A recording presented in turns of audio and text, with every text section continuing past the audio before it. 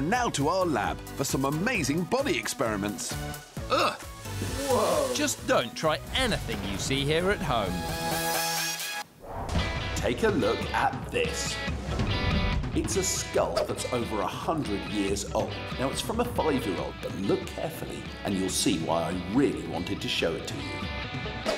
This skull has 2 sets of teeth. These are milk teeth, and these are adult teeth. They're waiting to come through when the milk teeth fall out. But what's amazing about this is that it's not amazing at all. If you're still waiting for your adult teeth, just think they're already in your head, fully grown. Underneath your skin, your skull will look just like this one. Both sets of teeth are coated with enamel. It's the hardest substance in your body. It's even harder than bone, but it's not indestructible, as we're about to find out.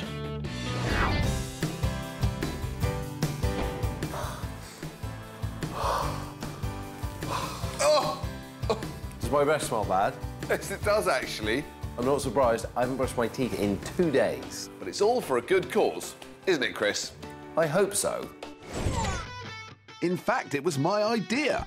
While I've been brushing my teeth twice a day, as you should, I haven't let Chris brush his at all for 2 days. But it's all in the name of medical research. My teeth feel fuzzy. That's because Chris has a layer of plaque building up on them. Open wide. I'm going to show you why plaque isn't something you want a lot of. When you go to the dentist, you'll have had your teeth scraped like this.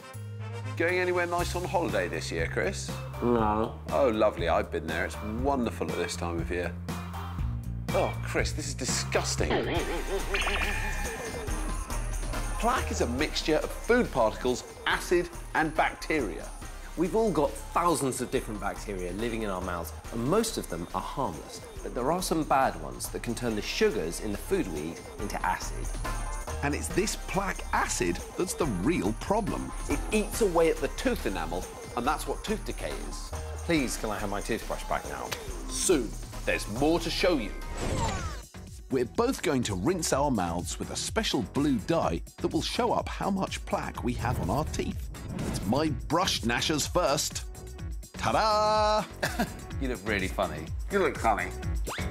Now, even though Zahn has been brushing regularly, you can see that some dye has stuck to his teeth, and that's all plaque. That makes me a bit worried, because I haven't brushed my teeth for over 2 days. Why'd you do that? It was your idea. Well, after a quick rinse with the blue dye, it's time to check out the state of my unbrushed teeth. Oh, there's plaque everywhere. How do you let this happen? So, if you compare my lovely clean brush teeth with Chris's disgusting unbrushed teeth, you can really see the difference. And all that plaque has built up in just 2 days. That's gross. I feel quite disgusting. I would like my toothbrush back. Nope.